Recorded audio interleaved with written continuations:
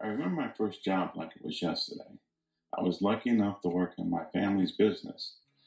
I was fortunate enough that my dad and my uncle owned retail stores in Harlem, New York.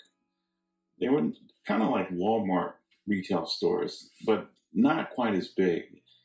Some of them were, well, one of them was really large and he sold things like medicine, hair products.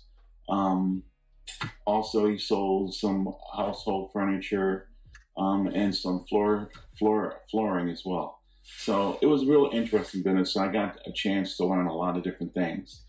I learned a lot working on that first job with my dad. But I'm getting a little ahead of myself because it was really tough convincing my father to give me that job at the time. Because at the time I was only 13 years old. And in New York City, it was against the law for children that young to work. But since it was a family business and I wasn't really going to be on the payroll, my dad had the option of hiring me, but it took some convincing.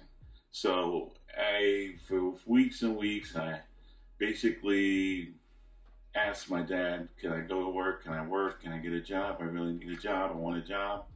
And at first, he said no. I was devastated, but I didn't give up. I kept asking, and I even got my mom to work on him and to request that he give me the job on my behalf. So between my mom and myself, my dad finally relented and allowed me and gave me a shot. What he said to me is, you come to work, you work hard. I don't want to see you playing around. I don't want to see you talking and fooling around, and once you commit to doing it, you have to do it. It's going to be a 40-hour work week. I don't want to hear you're tired. I don't want to hear you say, "Can I go home?" or "Can mommy come get me?" Once you agree that once you take the job, you have to do the job. My dad made it clear that once I agreed to accept the job, that I had to work 40 hours a week and I had to work the entire summer. Prior to agreeing to work for him, I usually spent my summers and with my brothers and sisters, and we normally went away to South Carolina to visit my grandparents, and we would spend the entire summer there. But once I lobbied my dad for this job and agreed to work it the entire summer, so I stayed. My entire family actually stayed. Now that I think about it, my mom, my brother, two brothers, and my sister all stayed in New York that year, and I worked that job.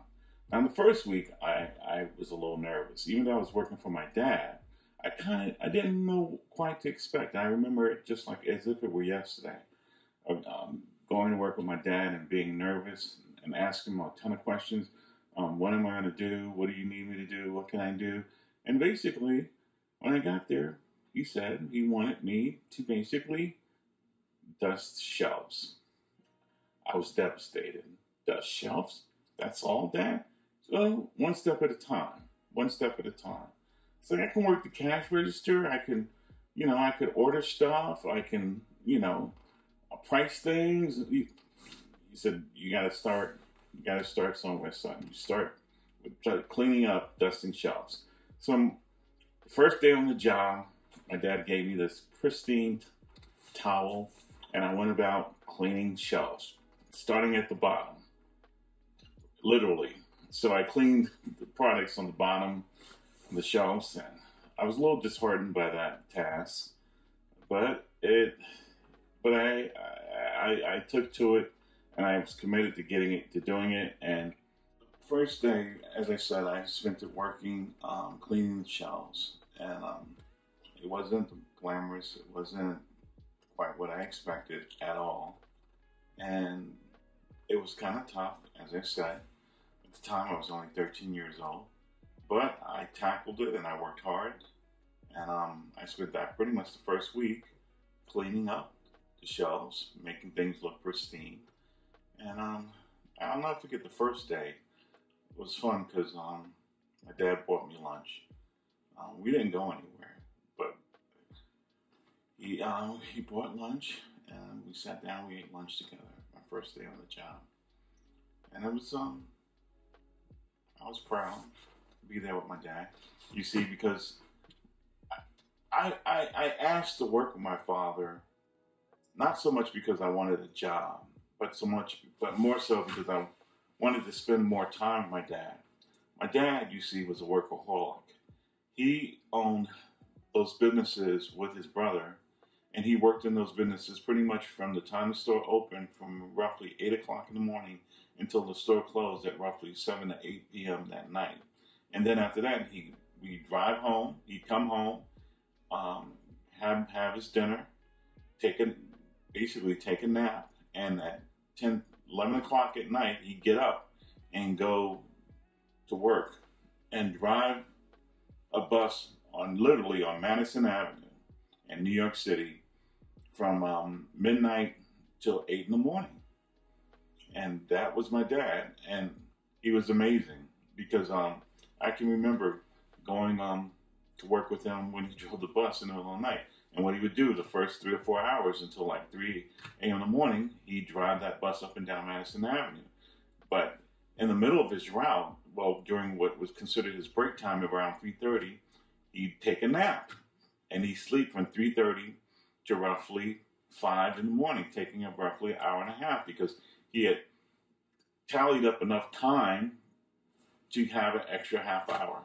And my dad would sleep an hour and a half and pop right up when it was time, when his lunch break was over, and begin driving again and drive through the morning. And then get up and go, after he finished driving, go home, go straight to work at his business, change his clothes, and work the entire day. And he did that 5 days a week, driving the bus, and then worked on Saturdays at the store. And then on Sunday, we were in church. And so I literally never saw my father.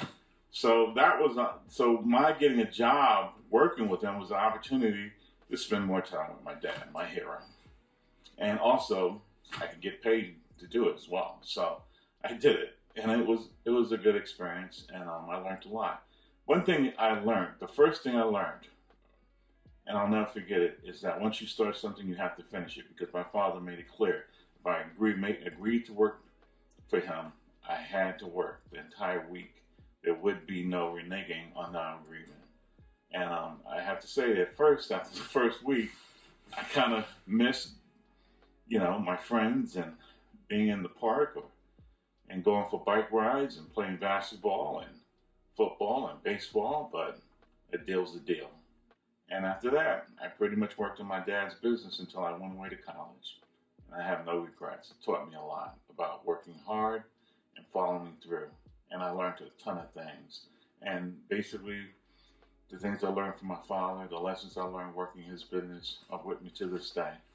That there's nothing I can't do and nothing I can't learn. My first job taught me a multitude of things, and I'll never forget it. And it was the foundation of pretty much my entire career, of giving me the confidence that I needed to know that I could not only do well, but excel in anything I put my mind to. And I owe that to my dad. And understanding that a job is not just a job, it's a commitment.